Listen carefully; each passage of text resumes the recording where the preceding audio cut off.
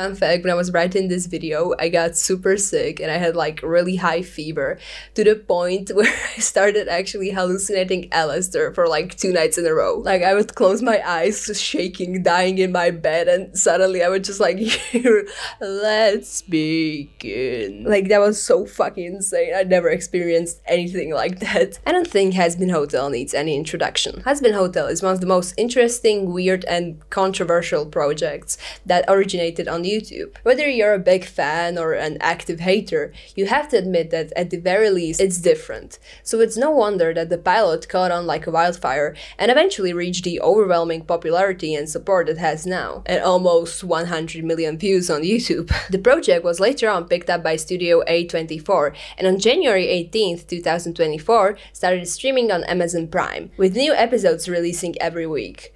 I still can't actually believe that Hazbin Hotel went from a YouTube pilot to an actual Amazon Prime show. I guess dreams really do come true. It's kind of motivating. Hey guys, welcome to my new video. I know this is literally nothing like the usual media that I talk about, but I watch all sorts of shows and films, and this immediately caught my eye because I watched the pilot back in 2019 and since then I haven't heard anything about the show. So if this is not your cup of tea, then feel free to click off. I hope to see you some other time. But yeah, today we talk about the Demon Show. I know literally no one will watch this, but who cares? This is for me and Vic. I'm not an OG Hazbin Hotel fan. I watched the pilot back in 2019, checked news about the release of the show every year or so, but that was pretty much it. I do follow Helwa Boss more frequently, but that's only because a new episode drops every few months. I'm not really a big fan of that, but that's an entire can of worms we're not going to open here. After the pilot came out, the 5-year-long wait for the show started. Because of no new content, Hazbin fandom pretty much survived this hiatus only because of the fandom content. Snake devouring itself kind of situation. But I've never been in it, and because I didn't really care about the pilot, Hazbin Hotel didn't make a big impression in my mind and I didn't give it too much attention. Until now. Hazbin's pilot was always criticized by people. Some of the criticism was valid, but some of it was just dumb nitpicks that people made up, or on stuff that was caused by the project not being animated by a large animation company. But now that it's a full, officially released show, it can be stripped from all the defenses like, it's a YouTube project, of course it's not going to be perfect, or it can be bad because it's only a pilot, and finally judged for what it is. And I feel like it can be interesting to review it as someone who knows little to nothing about the world of Hazbin before the show and doesn't have a relationship created with these characters before even watching it. I have a clean plate, I know nothing. The point of this video is to criticize it as objectively as I can and find out if it compares to other adult animated shows out there or if it's just bad like everyone kept calling it since 2019. I know this project's name has been dragged through hell, pun not intended, and I really don't want to add more onto the hate. Whatever I say in this video is purely my opinion. If you love the show, great, happy for you. If you hate it, awesome, at least you saw something new.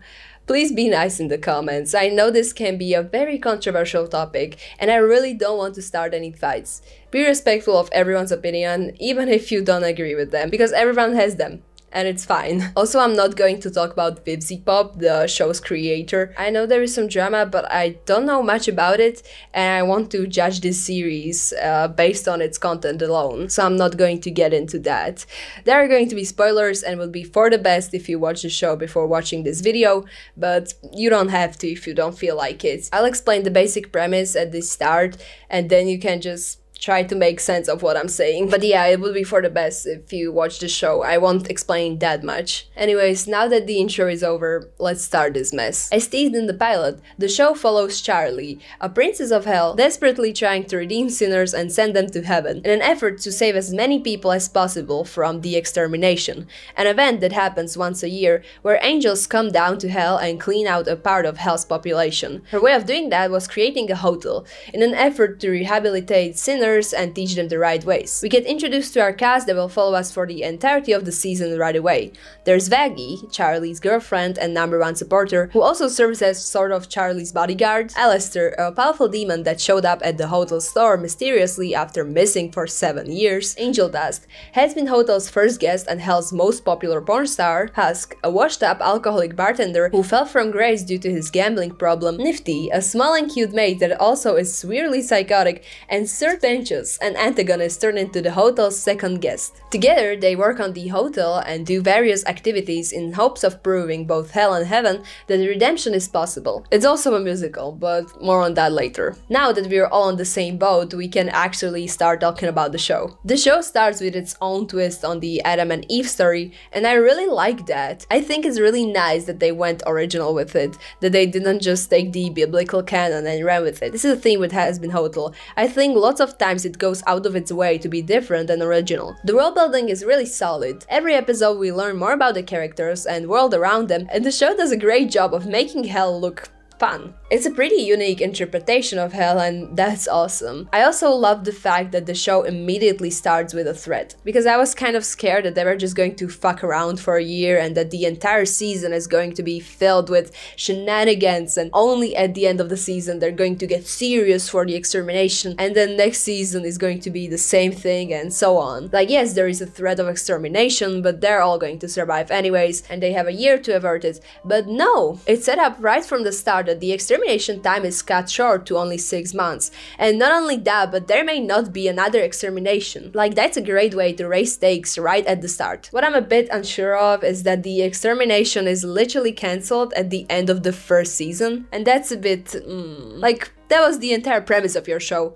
What do you mean you cancelled it? But I'm just going to trust the writers with this one. The plot in the overall season is good. They have a lot to work with. The world is really fun and has lots of stories waiting to be told. That's why I sometimes didn't understand why they did meaningless shenanigans. Like, a great example of this is episode 3, where the gang does various trust exercises. Like, overall, it didn't really do much and it was pretty much useless if we don't count Vaggie's and Charlie's argument at the end that eventually leads into Vaggie's dramatic duet with Camilla Carmine. Like, I think they could have made a very interesting B-plot to ALASTOR's A-plot with the overlord meeting and give a better reason for starting the entire confrontation at the end there. Because it just felt really forced to me. It's really painful to watch this aimless fucking around where there are also pacing issues. Because it would be just so much easier to cut it out and give more space for the important things. For example, Mimsy, one of ALASTOR's very few friends, was introduced in the middle of episode 5, had few scenes where she dropped some lore on ALASTOR and bailed. Her introduction to the series was just overall so rushed and had such little impact on the story where it could have been just cut entirely. I don't know why they had the need to introduce both Lucifer, Charlie's dad and Mimsy in one episode, but yeah. Whatever crimes the show committed with the pacing, it made up in the story. It was genuinely intriguing, and it kept introducing new stuff gradually, so it never felt stale. I really liked the fact that at the end of the season, I was left genuinely satisfied, while at the same time wondering about the next one. Like, yeah, it ended on a cliffhanger, but not a major one where I am like pulling my hair out crying. Like, I'm happy, I'm ready to see more. We don't get that a lot with series. I think it's a big trend lately to make a big ass dramatic cliffhanger at the end of the season so that people can like shit about it on the internet and be like super interested, when it's not really needed. So yeah, props to Hazbin Hotel for not doing that. I want to start off by saying I really like the voice and designs changes. I heard that the voice actors were changed because Vivzy Pop always wanted Broadway actors for characters, which is valid. There are lots of musical numbers, that's fair. I kind of really like Charlie's pilot voice though, so that kind of sucks, but this one's great too. The voice acting is great. They have really talented cast on their hands. I don't have much to say about it. What Hazbin Hotel gets criticized a lot for is its character designs, and I get it. First of all, it is weird that everyone is super thin and skinny. Like, I know it's Vivzy's style, but it really starts sticking out once you notice all the villains and characters that are disliked, sorry Mimsy, are not slim. It also doesn't really make sense to have mostly red characters in a completely red world, which I feel they made fun of in the show actually. and some of the designs feel really clustered. Like for example, Husk. This guy's a mess. The animal motives sometimes make sense, but most of the time don't. Because while most characters have one, some don't.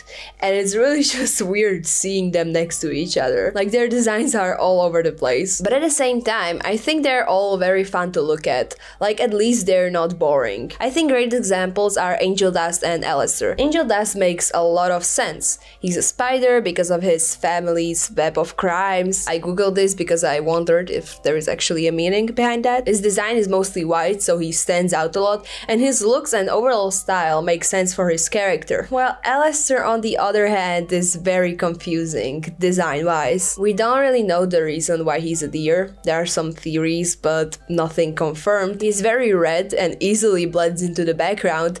The white line on his suit doesn't really make much sense, considering he's all red and black. His hair, let's be honest, it's weird as fuck. Like, it doesn't match his time period nor anything, and like from the behind he just has it like shaved. I don't know what that's about. Imagine him, ninja got a low table face. And he's also not really scary looking. Kind of underwhelmingly not scary looking, considering how often they try to make him look so. Another instances where the chaotic character design stacks out is the overlord meeting and Heaven. The overlord meeting is generally okay, they all look kind of creepy, powerful and all that, and then there is this demon.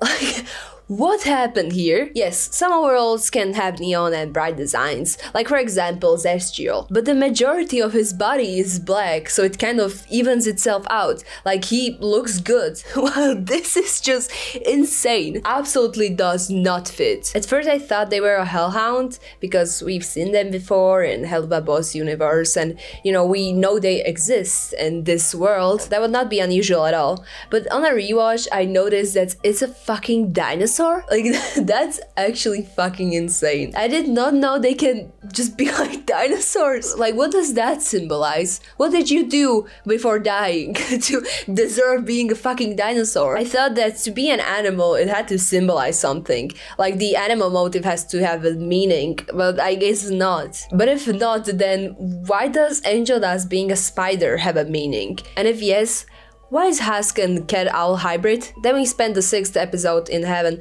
and overall, it's looking pretty good. I mean, there are some weird designs here and there, but it's fine. And then this one comes up. Everyone in Heaven is very pastel and white, and suddenly this girl comes in, and she's bright red. What happened here? She just looks so off and doesn't fit here at all. Like, look at this screenshot. What happened? Later on I found out she's apparently Angel Dust's sister. That's the first thing I saw when I opened Twitter. So yeah, I don't know if it's true, but it would make sense. She's also a spider, and I guess by coloring her bright red, they wanted to point that out and maybe like make her stand out so that we can notice it. But it just doesn't make sense for Heaven. She's the same color as Charlie and Vaggie, but they're purposefully colored like the fuck. I can't explain. Fuck. But they're purposefully colored like that so they can stand out, so that we can see they don't belong there. Fucking finally. Unless it's a purposeful detail that will be later elaborated on, I think it's weird to make her stick out so much. Another thing that I wanted to talk about was the foreshadowing with the designs. I knew Vaggie was going to be an angel since episode 1 because her outlines were literally the same as Adam's and Lute's. But then when I was rewatching it, I realized no, actually lots of guys have colorful outlines, so I guess that wasn't a foreshadowing, which is dumb. Because of this, I wasn't surprised at all when she was revealed to not be from hell. Another person to have a colorful outline is Angel Dust, and I don't know, but I don't think he's an angel, so I really can't tell the reason for his outline being that way. Like, I genuinely don't understand why they would purposely color angels' outlines differently and then randomly pick and choose who gets a different outline in hell. It's weird. I thought they were really smart with the designs, but now I see that they're just really messy and not that smart. Unless it'll be revealed that all of the demons with colored outlines were previously angels, these are just really weird design choices. Hi, post-recording me here. While I was editing, I realized that literally everyone has a suit and or a head. Like, yeah, I've noticed this before, but I've never realized that it's to this extent. I think with Z-pop has a type and for some reason decided character variety isn't really a thing. Okay, ALASTOR and Vox having a suit, sure, makes sense. Of course ALASTOR wears one, and Vox would for sure wear it just for the sake of imitating ALASTOR. Also wears a hat that is 2D because he's a flat TV, and if it was 3D, it would fall right off. But Angel does? Why does he have a suit? He's a porn star, not a businessman. He doesn't fucking need one. Lucifer also just wouldn't wear a full-on suit. He's been depressed in his house for years at this point. Don't tell me he wouldn't be wearing the same pajama set for weeks. Husk is half naked, with a bow tie, and a hat. Hell, even Charlie has one. Another thing that bothers me about this is ALASTOR's suit. Why is it like this? He should be classy, well-kept guy. Why is his suit on the top of a cross turtleneck sweater? I genuinely don't know what that is. I'm pretty sure he would follow all the dressing rules because that's his entire thing. He's classy. He also wouldn't wear fingerless gloves. If he were to wear gloves, they would be some sort of leather gloves from the skin of baby penguins or something. And definitely not this. But yeah, the character design is so random. That's it from me, bye bye. I'm glad they simplified and solidified some of the characters since the pilot. Even though it's not that noticeable, I like them.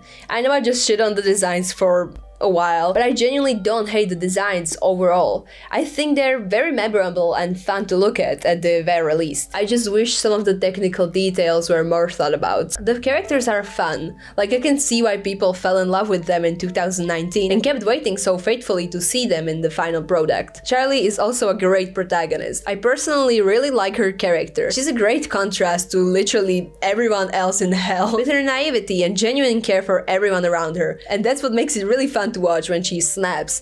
It's interesting seeing different sides of her. What I kind of didn't like is when they infantilize her sometimes. Like, I don't know, her naiveness felt like a little bit too much every once in a while. I don't have that big of a relationship with Baggy though. Like, she's nice, but I don't think she's as strong of a character as some of the others. Which is really weird because we learned way more about her than some of the others, so I really don't know what went wrong there. Angel does go through his little own character development with the help of Husk, and I genuinely love that. I really like the message of their song and their overall relationship. Finding optimism in your shit life because it's better than just sulking. Love that. What kind of sucked is that from this moment on, they don't really have that many interactions. Like, yeah, they got an entire episode centered about them, but I still would like to see more of their relationship. I hope season 2 will focus on them more. Nifty is okay.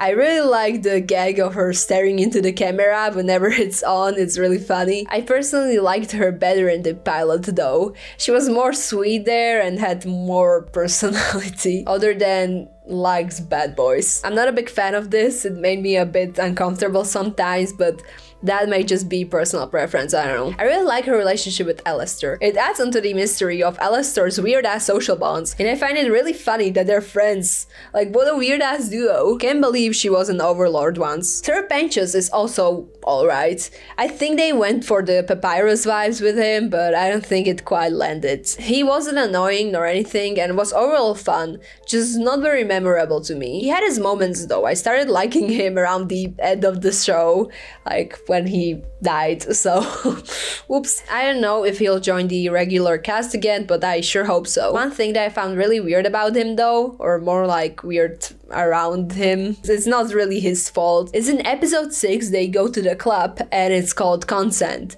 and Husk is even like, oh, so cool that it's called like that, and then minutes after that they make a joke. I don't know if I'm reading too much into it, but it didn't feel consensual to me. It's weird. Adam is a show original character and I'm not really sure how I feel about him. In one way, I find it really funny that while being the first man ever, he's also the first misogynist ever. Like, I found that hilarious. But then he's also like obnoxiously evil. I know they want to push the entire idea of, oh, it's angels, but they're actually also not good. But he's just so cartoonishly bad, it's crazy. He's so so obnoxious, even in heaven. And it really makes me question, why didn't they start the entire discussion in episode 6 sooner? Like, did nobody before this interaction think, Adam is actually fucking horrible. Why is he even here? Like, I don't know, I think he could have at least pretended to be a nice guy when around other angels so that he doesn't stick out that much. Like, if I was an angel, I would kick him the fuck out. Or at least start questioning my entire cause, because like, what the fuck was that? Like, I don't think heaven would be so sure of being perfect if they had that fucking guy around. Ruth is fine, I liked her, she was alright. Had some great moments with Adam, they were hilarious. They appear to have some kind of shield, sir! Oh, really? I didn't see this giant fucking shield in front of me, you dumb bitch! No shit! I don't have that much to say about her, to be honest. Lucifer became an instant fan favorite after showing up in episode 5, and I really liked him. The only controversial opinion I have on him is that I didn't care about the decks. Hide your pitchforks. I found a bit forced. But other than that, I think he's really silly. It's absolutely hilarious that he pulled both of Adam's brides. Like, this short king is truly ruling. I love that. I don't understand why he joined the finale fight so late. Plot reasons. Like, that was kind of lame that all of these bitches fought Adam and weren't able to beat him, and then the ruler of hell comes up and destroys him without any problems. Like, come on. Felt kind of anticlimactic, to be honest. But I think the finale teased that he's going to become a regular in the cast, so that's pretty exciting. I'm really looking forward to that. It can be really funny having both ALASTOR and Lucifer in one place for an entire season. I can't wait to see some of those shenanigans. Wait, did I forget someone? ALASTOR is one of the most popular characters in Hazbin Hotel, and also one of the first people to be ever considered Tumblr sexy man baits. You know your show reached the stars when that happens. Anyways, I think ALASTOR outgrew Hazbin a long time ago. He is fucking everywhere, and it's literally impossible to avoid him. Everyone probably heard of him, or at least saw his iconic look by now. That's why I especially looked forward to seeing how they would handle him in the final product. To see if all the hype around him was justified. And to be honest, I have very mixed opinions on him. Let's start with the positives. I think he's really fun. I like how he's painted as an evil, calculated maniac, which, don't get me wrong, he is, but at the same time he's also really childish and petty. This is why my two favorite songs from the series are literally ALASTOR rap battles, in which both of them he's so pissy about not being in control, he literally throws a theatrical tantrum. He despises TVs only because of his pride and ego. Due to hating vlogs, he refuses to even touch a camera because of his cockiness. Like, I find that absolutely hilarious. His beef with every man ever, apparently, is great, and it's always fun to see him pissed off. I also really like his backstory. Some people might find it edgy, but I just find it mysterious, and I like it. Personally, I like the pilot's retelling of the story better, but at least now we know more details. And I also like some of the creepy moments he has throughout the show. Sometimes it's fun.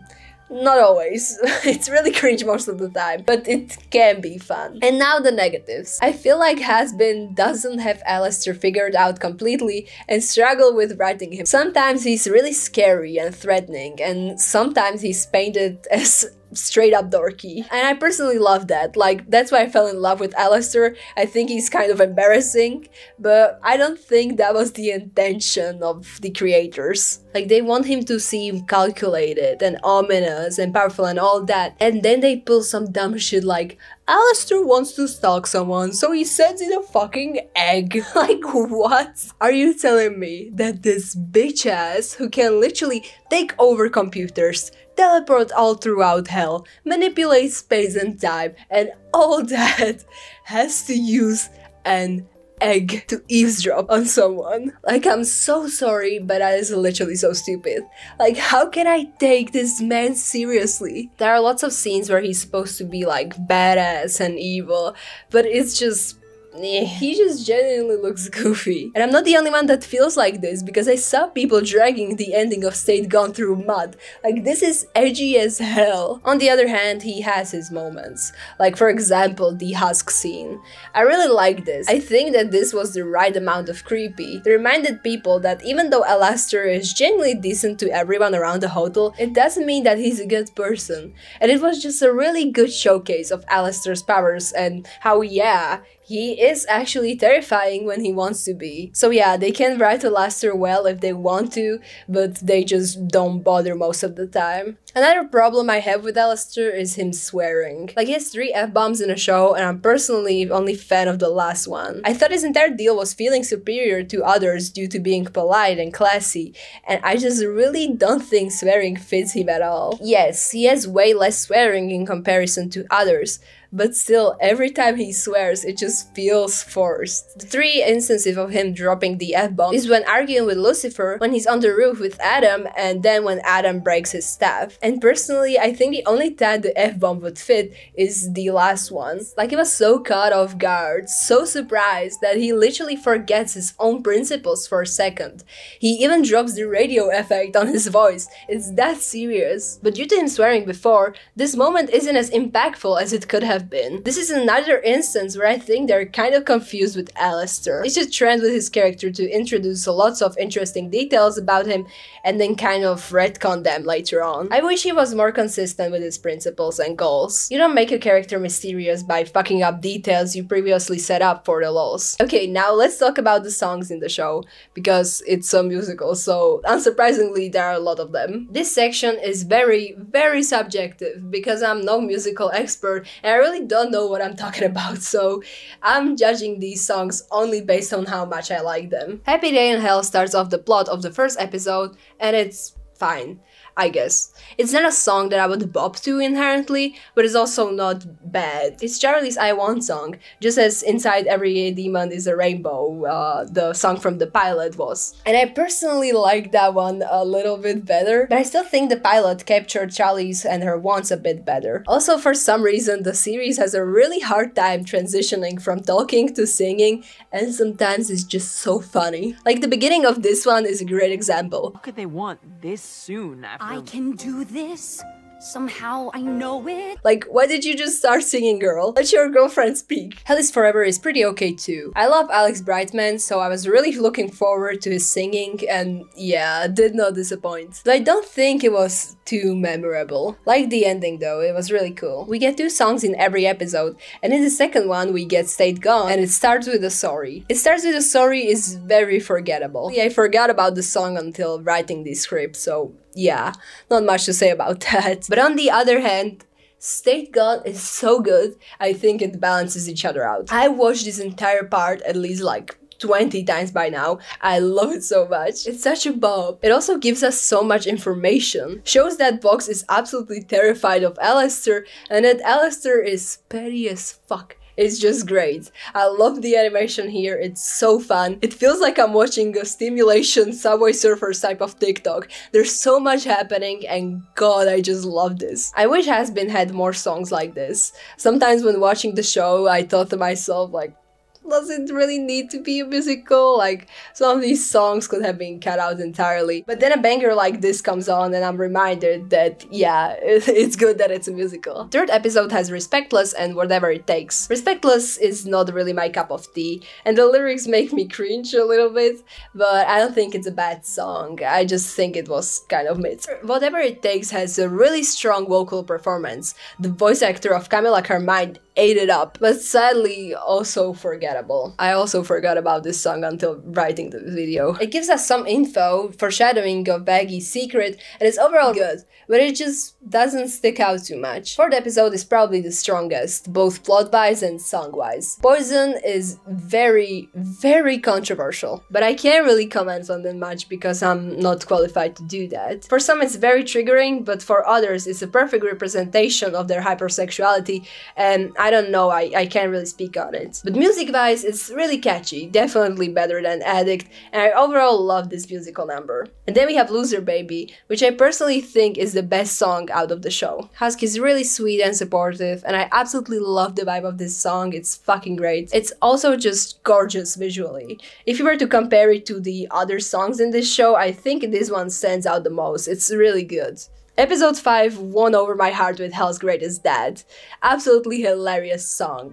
Love the fact that ALASTOR has only 2 songs and he fights someone in both of them. It's also really catchy. The "you can always call me dad" part plays in my head on repeat. It's also really funky. I love the electro swing there. I think it mixes ALASTOR's and Lucifer's vibes really well. Visuals are great as always with the upbeat songs in the series. Overall, great introduction to Lucifer's and ALASTOR's relationship that'll hopefully be elaborated on in season 2. More than anything is really mid. I didn't really feel much here because they had a really shit relationship before this, they didn't talk for years, and now they sing about how they're so happy they have each other. Like, I don't buy it. Their relationship overall felt really rushed. They made fun of Charlie for having daddy issues literally the episode before this, and immediately after Lucifer shows up, their relationship is fixed.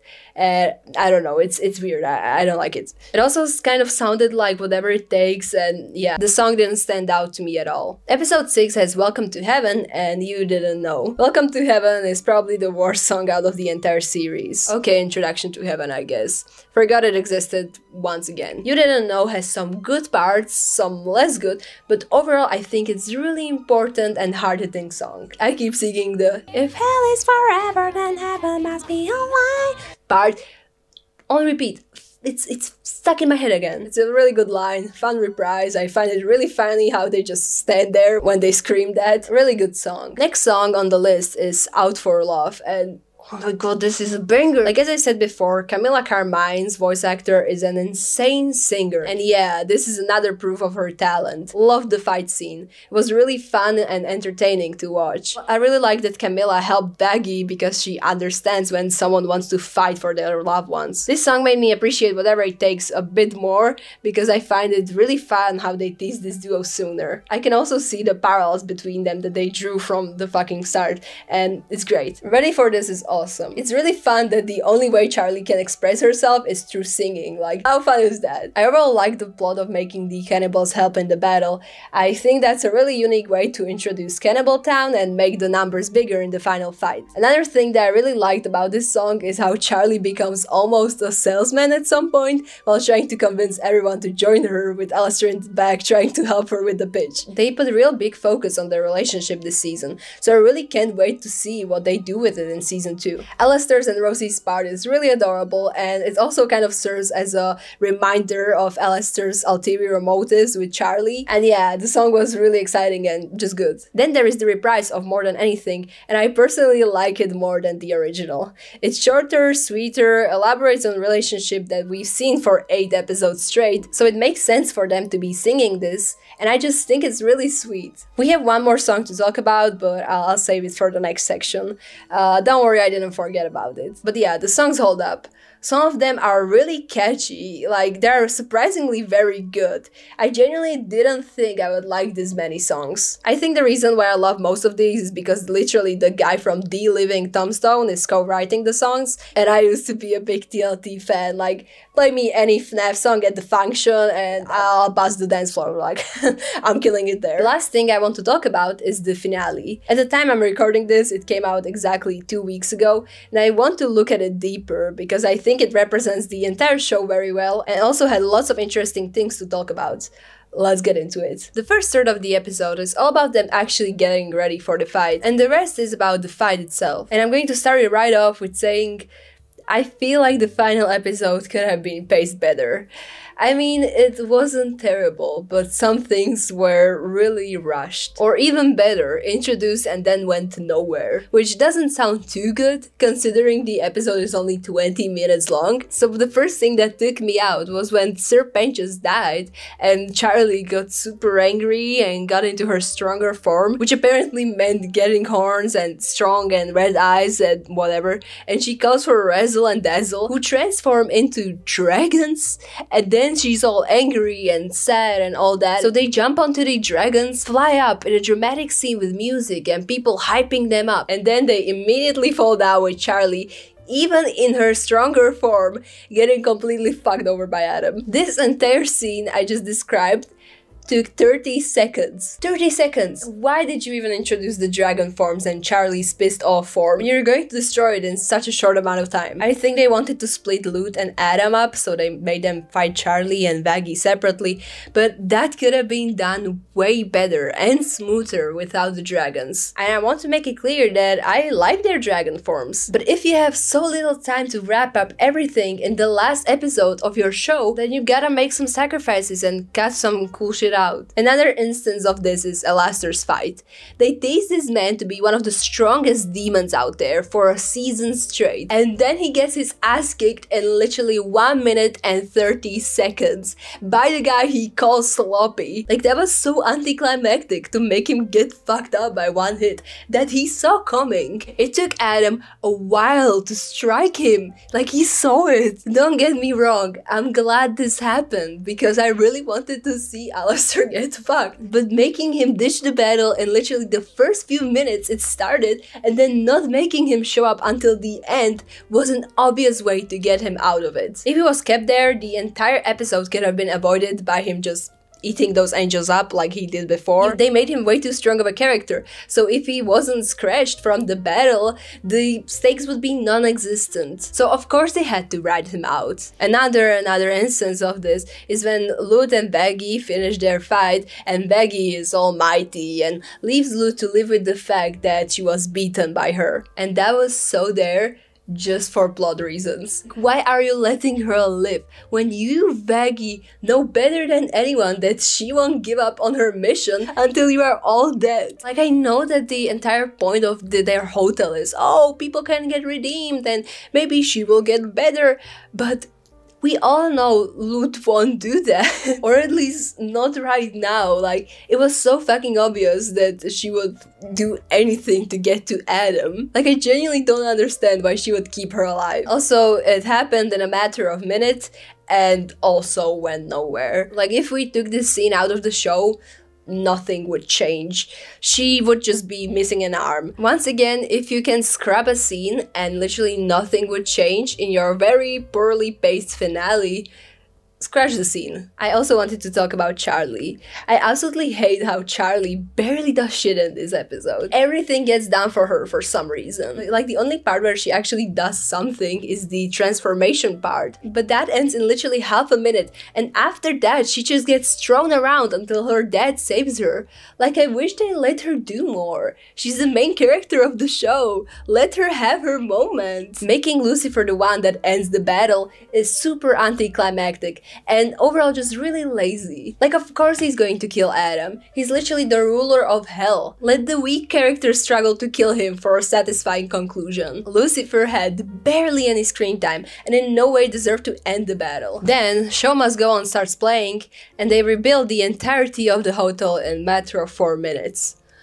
Sure. Like, I wish they took more time with that and maybe started season 2 with it, but maybe season 2 is going to be just too packed with stuff and they wouldn't have the time for it, so I don't know, I'm giving them the benefit of the doubt here. Maybe it's a good decision. The song overall is great, but my favorite part definitely has to be ALASTOR's lament. Just a side note, if you call it ALASTOR's breakdown, then you're literally dead to me. These 40 seconds are so Jack's lament coded and inspired, you literally can't prove me otherwise. This part deserves to be called the lament. Anyways, these 40 seconds of musical masterpiece got stuck in my head on repeat, and I genuinely adore this part. As I said before, Hazbin struggled a lot with ALASTOR and his overall character, but with this scene they showed me that at least they know where they're going. I really like how open for interpretation it leaves us, because the number one thing that I was thinking when watching the episode was, why is ALASTOR helping them? Why would he go out of his way to get into harm's way? And this song kind of hints on that.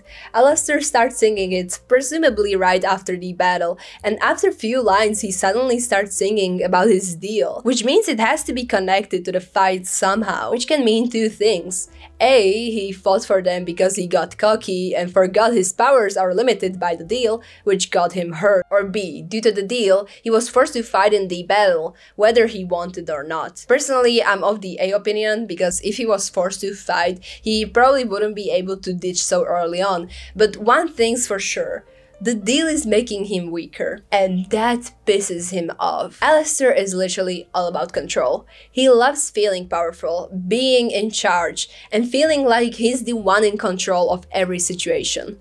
That's why he smiles all the time, because it makes him feel like he's always on top when others don't know what he's thinking. And with this deal, he has that taken away, no matter what he does. Someone owns his soul, and that makes them above him, stronger than him.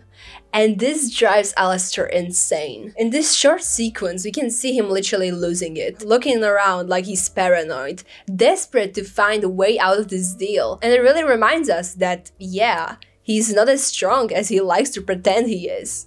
He is only human, whether he likes that or not. And he can threaten everyone who reminds him of that all he wants, but that won't change the fact that he is not in control. And that actually starts a really interesting topic of what is ALASTOR capable of doing when he's out of that deal. Once he's free of it, he can be on top again, like he said, the one pulling all the strings. But until then, he's just a rat in a cage. He can't do shit, and it drives him mad. How fucking poetic is that? This scene truly broke me, I love it so much. Then he returns to the hotel, flips off Haska, and returns to his shenanigans like nothing happened, and that's just really funny. The finale overall was good. The fight scenes were great, all of the characters had their moments, and it was genuinely really fun to watch Hazbin Hotel's animation. Like, it's one of the most satisfying animations I've seen in a while. It really feels like I'm watching TikTok slime videos sometimes, and I really like that. But as I've said before, I wish some of the parts were more thought about. Obviously, a lot of care goes into the show. It's really visible with every frame that everyone who works on it cares about it. But I also wish they paid more attention to pacing and keeping the story more clean. Personally, I think Hazbin Hotel is really good. It has many flaws, but it has so many great moments that it kind of cancels each other out. I think I praised it a lot in this video, but some people maybe didn't expect, but I'm just so glad it wasn't boring. I think that's the biggest flaw a show can do, so I do feel okay with forgiving it some of the shitty writing when it made me this excited. This show has some of the most interesting mix of characters on their hands, whether they're the main ones or just supporting. And there's just so many of them, you are sure to find your favorite. Its writing is decent, the cast is talented, and the animation feels alive. Its songs are catchy and fun, and I dare to say that some of them actually hold up to Broadway level of quality. If they fix the pacing and start dropping some of their unimportant plot points for the sake of a coherent story, I think it can be really good. But I'm sure if the show gets more seasons and time to develop, it will turn into something really great that can write itself into history as a big project that originated on YouTube of all places. I have so much to say about Hazbin Hotel, but this video would be even longer than it is already, and that would be absolute pain in the ass, and I would probably die while editing. I genuinely didn't expect to like it as much as I did. I went into the series with knowing literally nothing about it and left it with genuine interest in learning more. I don't usually watch animated shows, but this one made such a big impression on me that I will definitely look out for season 2. And that's it for this video. Woo! I hope you enjoyed it. If you did, then feel free to check out my channel. I have more videos about queer media on there. All of them are live action and literally nothing like this one, but yeah, you can at least like check it out if you want to hear more from me, I don't know. And if you want to be notified about when I upload again, whenever that may be, then feel free to subscribe. If you want to hear more from me and care about my thoughts and some mediocre art, then check out my Tumblr. It will be in the description. I would say that I'm more active on there, but that would be a lie. Anyways, thank you so much for watching. It means the world to me. Take care, and I'll see you in the next one. Bye bye. To absolutnie nijak nezaujíma.